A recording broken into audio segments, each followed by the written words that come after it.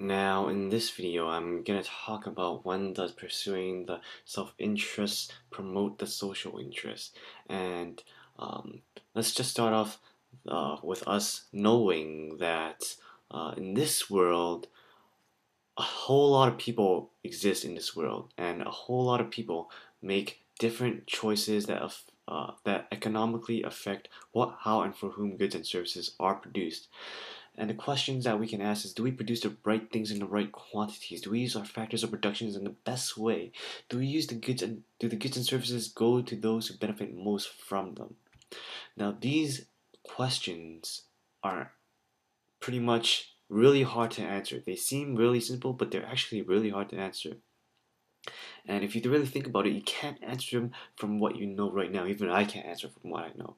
But what I do know is I can't answer them, and what I do know is that the choices I make choices that are in my self-interest. So you make the choices that are in your self-interest, choices that you think are best for you. So you can see this little picture I have here, and that's me. That's awesome me.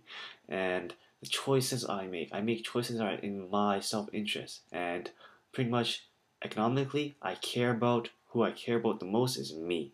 So just think about yourself. Now, choices that are best in society as a whole are called social interests.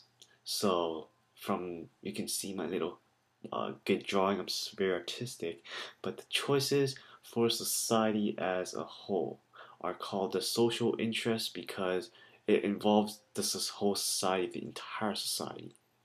Now, the an outcome is in the social interest if it uses resources efficiently and it distributes the goods and services fairly. So when so pretty much when goods and services are distributed fairly or if resources are used efficiently, that is in the social interest. Now the big question is it possible that when each one of us make choices that are in our self-interest, it also turns out that these choices are also in the social interest, and that is a big question, and I don't really remember if there was an answer to it, but I won't give an answer to it because I don't remember if there is an answer to it. I think there was, but I'm pretty much like 20% sure about that, so I'm just gonna leave that out there for discussion.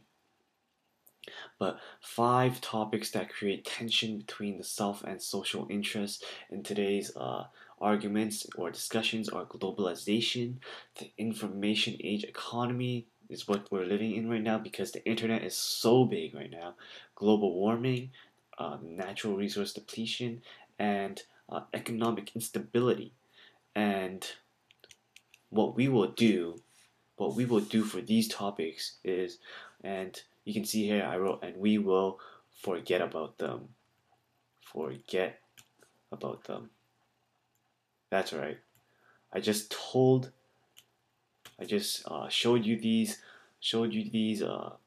topics for discussion, but we will not talk about them at all because I don't know a lot about them myself, so that's why I won't teach it. Even though I still don't want to teach it because it sounds like such a dirty topic, or a crappy topic or a hard topic. Yeah, I just don't want to teach it.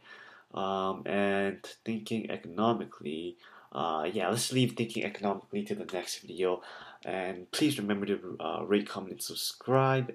And yeah, I guess that's it. I'll see you guys in the next video. Thanks for watching.